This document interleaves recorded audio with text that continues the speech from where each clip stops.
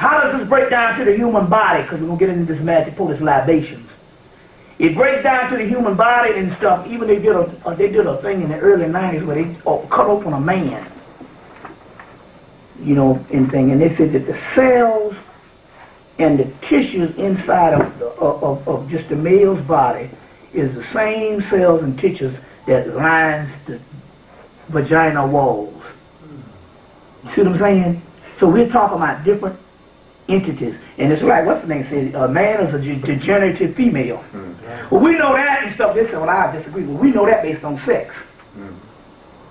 Like they say, when and so there's a mystery to that. When God was handing out the shit with sex, the woman got all the stuff, and then God, you just say, well, shit, here's some leftover residue for the man. Because the simple fact is that she got a system. She can have as many orgasms as she trained herself. And she can go all night with multiple people, and we get one little nut and it's through. That's it. You see what I'm saying? You through deep. So obviously one is more superior than another. But the mystery is, man becomes closer to woman and superior to woman when he learns how to have orgasms instead of ejaculation. Right.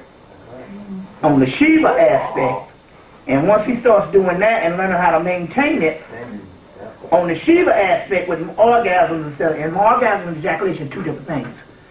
We're going ahead and so we'll get into all of that. We got the books, and there's an excellent book on this book list called Tantra, the Cult of the Feminine. It's the last book before the Magician. Andre von Leisdell. That's the one to get. We got several other ones. But a man becomes that with a woman after he learns how to maintain her. Because the first thing happens here is, once you learn how to go indefinitely where you don't come, then the first thing starts happening after a certain while. She starts getting her particular orgasm. Then what happens here is, once your penis gets to a certain level, you start sucking in her energy. See, a woman is a succubus. Negative, not negative in the evil sense, but she draws in. She's the black hole. We're the dagger that sticks out. So even our energy comes out of the penis. So once you become equivalent to her,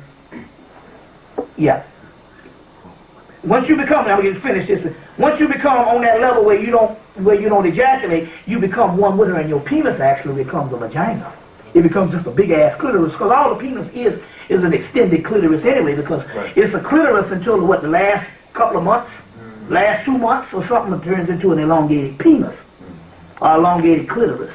So we talking these things, and we still talking about these dual forces. You see what I'm saying? We don't get into this shit of being inferiority. Like I said, Africans didn't say that. It's a stupid question to ask whether you was inferior to your mama. It's a mute question and stupid. You want to change on that? Yeah, we're going to go into this thing. Y'all all right? Yeah. Okay, we got a lot to cover.